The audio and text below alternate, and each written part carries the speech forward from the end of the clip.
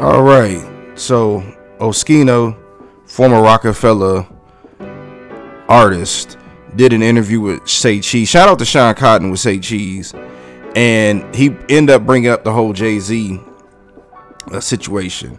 Now, one of the things that I want to highlight is he talked about how Jay-Z had went to court for Beanie Sigel. If y'all don't know, if y'all remember back in the day, was it 0203? Beanie Sigel ended up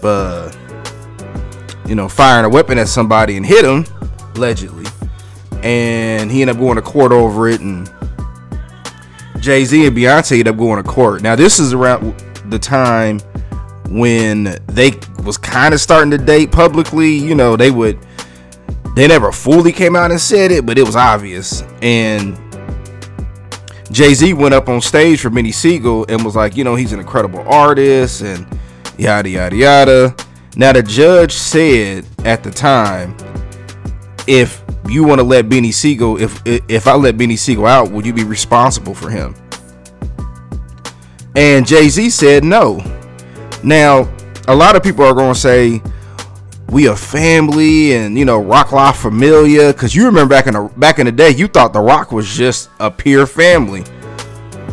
So Beanie Sigel was hurt at the time, and a lot of people were shocked that he said no.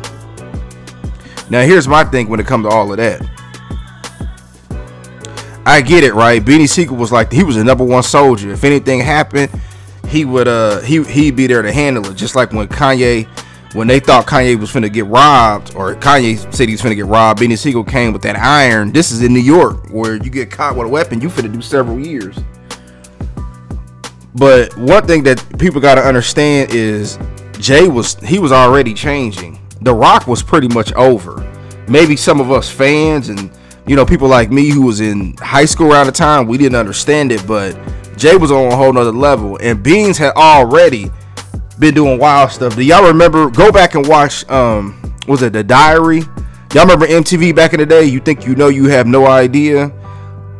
Beanie Sigel was in North Carolina with Jay-Z and jumped in the crowd after somebody. I can't remember, somebody threw a drink. Something happened, but he jumped in the crowd and Jay had to go get him.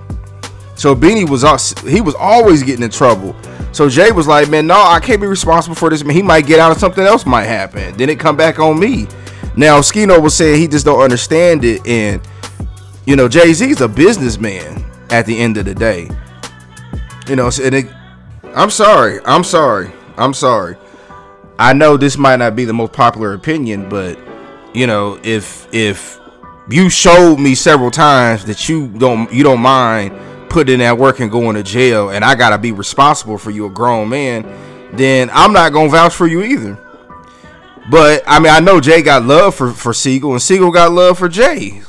And I believe they've made amends and all of that. Because I don't know if y'all remember, Beanie Sigel had dissed Jay. This like back in 09, 010, and he was down with G-Unit. And a lot of it's just misunderstanding. And then even also, one more thing Oschino said is, Jay-Z talked about how he was at a family reunion, and somebody asked him for $4,300, and he said no. Well, what people don't understand is, how do you come at somebody with a business idea and say you need $4,300? Do you have a business plan?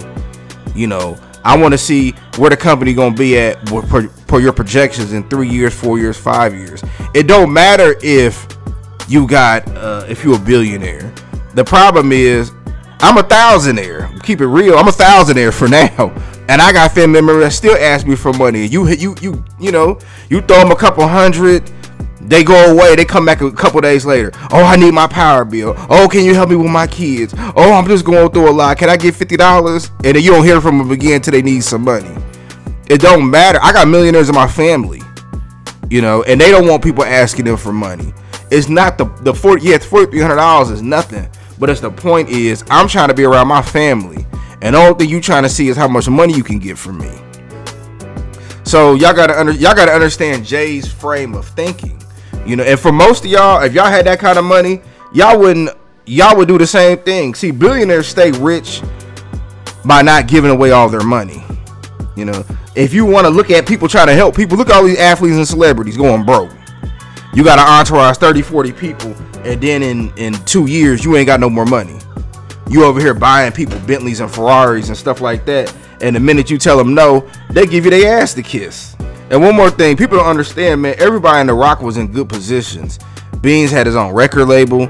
Beans had his own clothing line. Beans was his own star in this movie. Beans was the most popular person in the Rock outside of Cameron, Kanye. You know, it was Beans. So Beans was in the opportunity to do what he got to do. And I just wish people would stop trying to put all the blame on Jay. These are grown men. All of us are grown men. All of them are grown men. So we have to be responsible for our actions. So I just want to get my quick thoughts about it. Tell me what y'all think.